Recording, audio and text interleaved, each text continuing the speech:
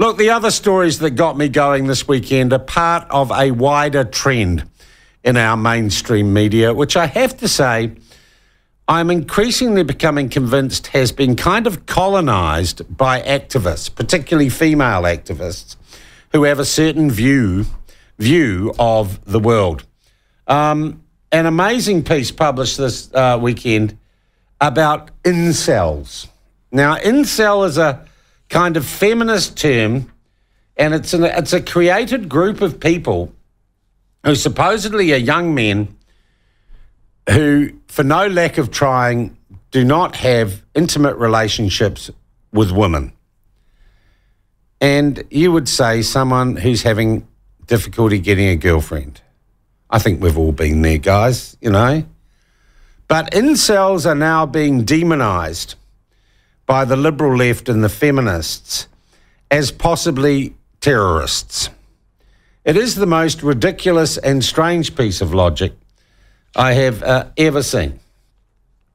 But a woman called Katie Harris, writing, I think, in the Herald or stuff, I must check that out. Can you check that out for me? Has written a piece saying New Zealand Security Intelligence Service investigated threat posed by incels, involuntary celibate men. And I'll just read the opening of this article. New Zealand's intelligence agency has investigated the threat involuntary celibate men pose to Aotearoa, of course it's Aotearoa, including the likelihood of committing violent extremism in Aotearoa. Oh, the Herald on Sunday can reveal. Oh, it's a huge exclusive. The group are known as incels and are largely heterosexual men fixated on their lack of sexual and romantic success with women. I cannot believe the Herald on Sunday published this dodge. The misogynistic belief system rose to prominence in recent years following several vicious attacks that left dozens dead in North America and Canada. Other countries, not Aotearoa, New Zealand.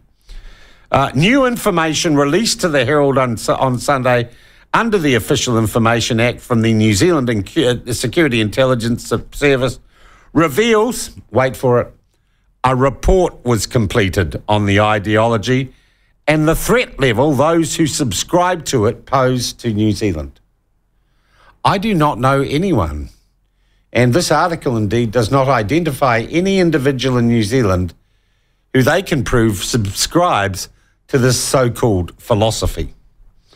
Security Manager Rebecca Kitteridge confirmed to the Herald on Sunday individuals have been investigated by the SAS, but that did not necessarily mean the investigations were commenced because of incel ideology.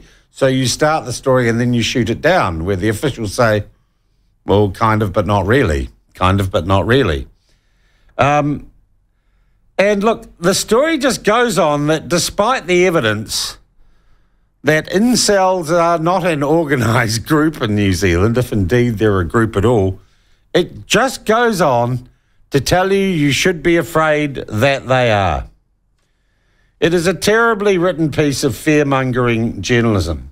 And then they go on and they look at some people in other countries who have done very bad things and might fit into the definition of being incels. I imagine, actually, on the definition as it is, Brenton Tarrant would be an incel. I imagine David Gray would have been an incel. And those might be worthy of examination. But these people overseas have nothing to do with New Zealand. And as you have no evidence, Katie Harris, as you know, have no evidence of an organised incel culture in New Zealand, I really don't know what you're going on about.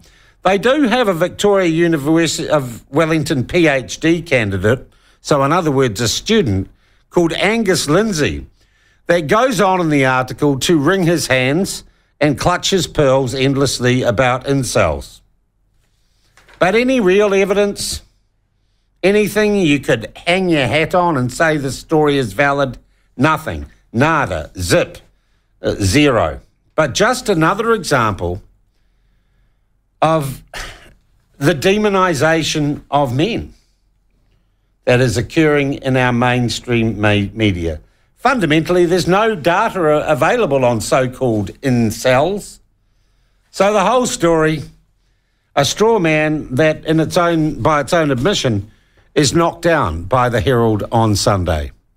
Just another example of how much misinformation, and I'm working towards something here, folks, don't worry, or disinformation we are facing.